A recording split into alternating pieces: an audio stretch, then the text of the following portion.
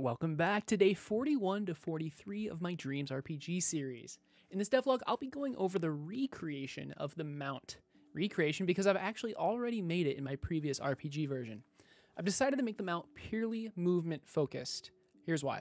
RPG V2 had a mount, and I tried to make the mount do everything, and it was cool. It was very cool. The idea was it would be its own separate thing. It would be its own separate entity. You could leave it places and it would just stay there. It had levels. You could level it up. It had experience. It had health. It had an attack. It had AI. It has AI. How do I get off this? What the hell? Okay. It does its own thing. This is so freaking cool, but it's so beyond the scope of this game. I started the first day off with sculpting. I wanted to go with my older design, but lower poly. In hindsight, I really should have just taken a picture of the older design and then used it to sculpt this new version, but I decided to go from memory, which always goes really well. It's basically an ostrich though, so it wasn't that hard to get the basic shape down. And it's also important to note that this is just a gray boxed version. GhostFruit64, one of my teammates on this project, will handle making it actually look good. So technically the only thing that's being finalized right now is the joint locations. Everything else can and hopefully will be changed. I'd like to make the mount and most other creatures in this game unlike any creature that exists in real life. So I was thinking the neck and head could be like reptile-like or something like that. I'm not really sure yet though. If you guys have any ideas, let me know. Anyway, here is the final result. Cool. All right, I'm done. I'm done. I'm calling it here. I'm done. Next up was the rigging. I have to use joints for the neck and bolts for the legs. Typically, rigging is pretty easy and goes quite smoothly, but I had a couple of issues this time with the legs not being live cloned, forcing me to re-rig them multiple times, which was pretty annoying. I swear I was live cloning it, but I guess not. Anyway, here's how it turned out.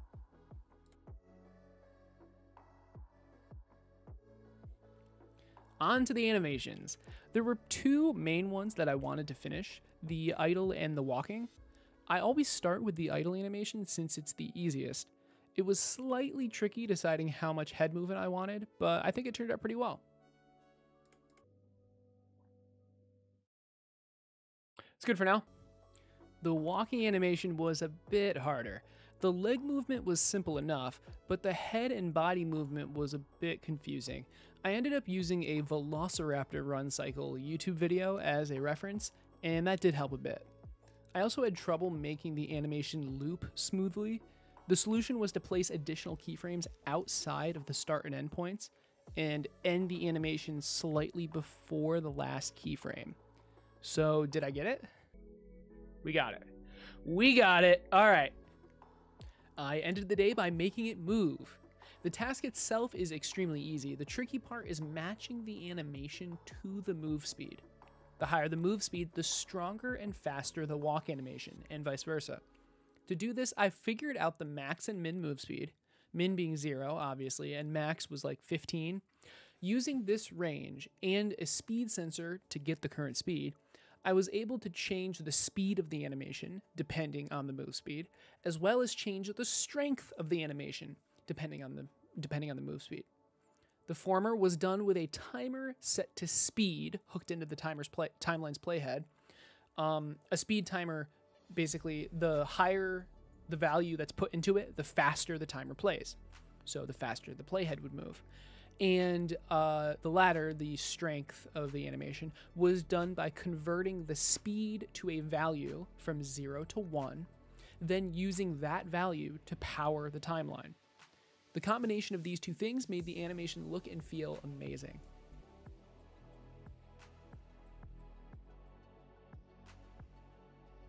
That's pretty good. The goal for the second day was to make summoning and recalling the mount actually work. To start, I needed a mounted state. In the game, I have a state machine for the player to separate out the different things the player can do. For example, there's a combat state where the player can only do combat-related things, an inventory state where you can only do inventory-related things, a default state where, well, where you do normal things like walking and stuff, etc. In the mounted state, the mount you have equipped gets summoned. The character teleports to the mount, and the player loses all control of the character and gains control of the mount. So that's what happens in the mounted state. The demo that I just finished isn't flashy, but it's a very important first step, which is entering and exiting the mounted state. So we're in default state, we press L3, okay, we're in the mounted state, we press L3 again, and we're back to the default state. Now that I know when the mount should be summoned or not, I needed to make the summon and recall system an animation. The system was pretty straightforward. The idea was to play the summon animation, and at the end of it, turn on the mount's movement logic. Then, when recalled, it would play the summon animation in reverse. I would eventually change it so that the summon and recall animations were on separate timelines, so they were like different. But this was a very easy first step. As for the actual animation, I just made it grow and shrink. It works! That's great. That's actually kind of cool. The obvious next step was to make the player actually teleport to the mount while the mount is summoned. I do this by placing a tag on the mount, specifically the body of the mount, and a teleporter on the player that turns on when the mount is summoned, which teleports to the tag. Now the player actually rides the mount, but I think we're still missing something.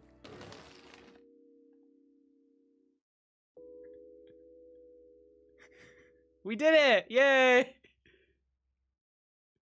So, of course, I still needed to animate the player, specifically when they were riding the mount, as opposed to some weird T-pose thing. I really wanted to make the player grab the mount's neck while riding, but I decided not to because I wouldn't be able to properly make the hands, follow the neck. The neck would move and the hands would kind of, slide in a weird way.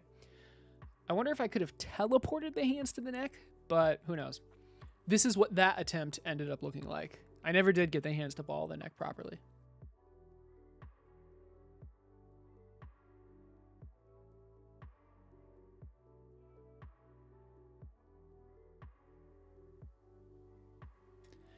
Because of this, I decided to go with pretty much the exact sitting animation I went with in RPG V2, and here's what that looks like.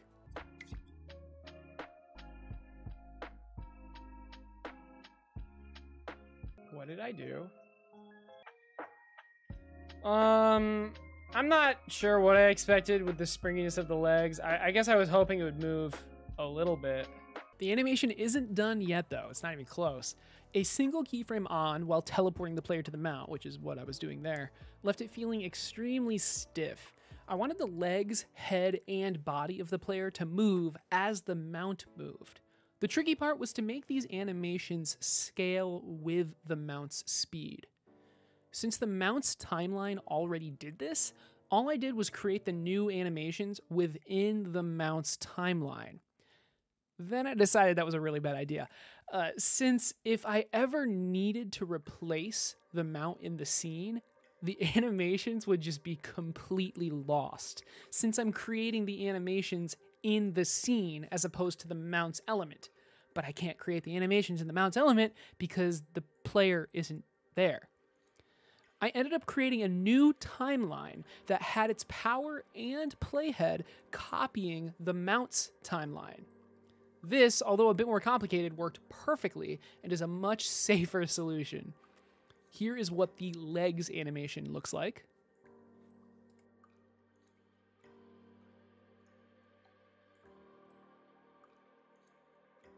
And the head animation.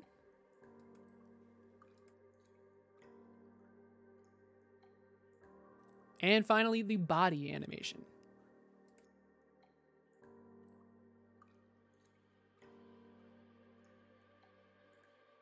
I was thinking he would jump up and then it would kind of appear under him. Couldn't have said it any better myself. To finish off the second day, I finished the final two animations, the mount and dismount animations. Starting with the mount animation, I got a decent start. I animated the movements, and I used a teleporter that eased in to change the position of the player.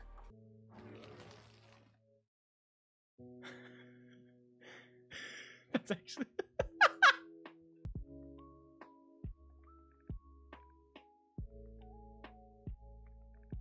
Oh, it plays it in reverse too. Oh, man. It was a good start, sort of. I clearly needed to fix the teleporter and everything related to it to get the mount to spawn in the right place and get the player to hop up at a good-looking distance. After a bunch of tweaking, I think it turned out pretty cool.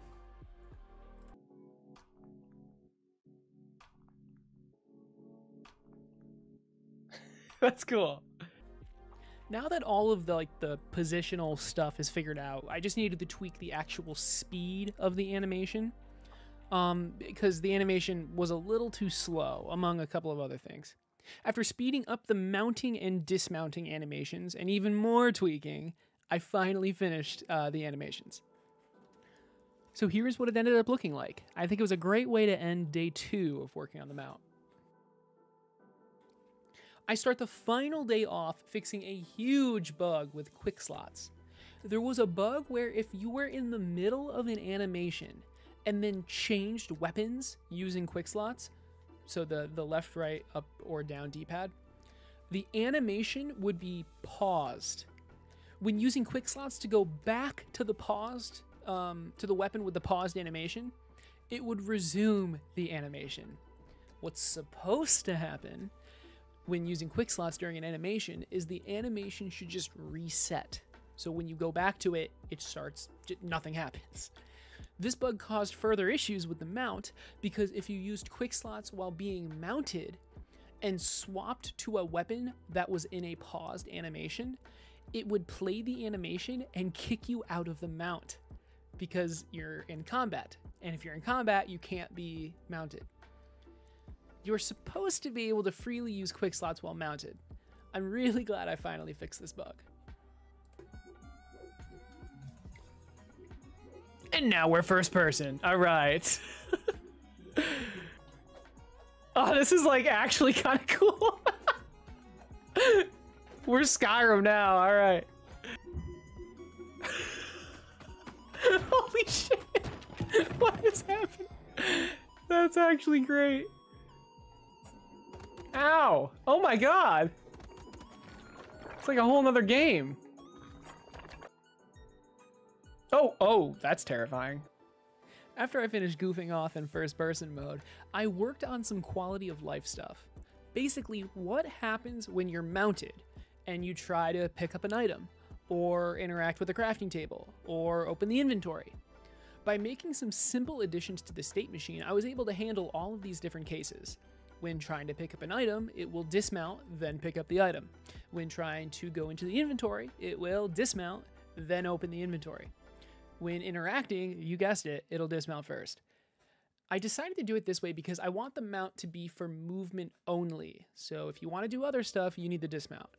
Also, it probably would prevent some bugs in the future. With that finally out of the way, I could get into how the player actually gets the mount. Basically, the mount is bound to an amulet, and if you're wearing the amulet, you can summon and recall the mount with L3. So, I start with sculpting the amulet. The first take was okay, but it looked literally horrible when on the player. Of course, I could have a separate sculpt for what is on the player, but I'd rather just save the thermo and use one sculpt. Here's attempt number 2. I was getting kind of annoyed, so I just deleted the top half. But this actually ended up leading to what I would eventually use. It made me realize I didn't need to make it a loop. I just needed to make the 2 ends bend back a bit. Using the curve tool, I was able to get the shape I wanted, kinda. Keep in mind this is just a placeholder item, so it will be low poly eventually, and it will look better, hopefully. I am really happy with how this turned out though. Now that I think about it, it probably won't even be visible if you're wearing armor, but there's not really anything I can do about that. Next, I wanted to make the amulet actually do something. Right now it's just an item that does nothing. So I needed to make it so that you could only summon the mount if the amulet was equipped. This was easily done by just checking the ID of whatever is in the equipment slot. The amulet happened to be ID 22. So if ID 22 was in that slot, you're allowed to summon and recall the mount. Hopefully I set this up in a way that I can easily add more mounts in the future. And as you can see, it works. Next, I started to animate the teleporter that put the mount back to its recalled position so that it would travel on sort of a curve when being recalled. It's not perfect, but I'd rather not put a half hour more into something so small. Then I added a trail using the sword trail technique that I have a tutorial on actually, as well as some glow. And I also made the path like longer. And at this point, it was really starting to come together.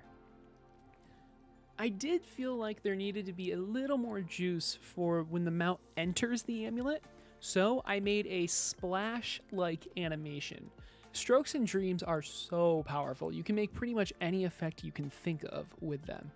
I'm not amazing with them, but I do know my way around them pretty well, and I was able to make a really nice effect. Now, it's pretty important for the effect to emit at the correct time, as well as the correct place. But it was more than just emitting it at the amulet. If I did that, it would emit, but if the player moved, the effect would still be where it emitted. It needed to emit as part of the player's group, so the effect moved with the player. It looked really bad when it didn't. To do this, the effect template had to be grouped with the player. And with that, we're actually done with the animations for now. I think it turned out really well. Finally, the sounds. I wanted a whooshing sound for when the mount was recalling, a magical sound for summoning, a magical pop kind of sound for when the splash effect played, and some footsteps for the mount's walk animation. Unfortunately, the downloaded video for the third day didn't have sound for some reason, so I recorded some shiny new footage just for you guys. Here it is.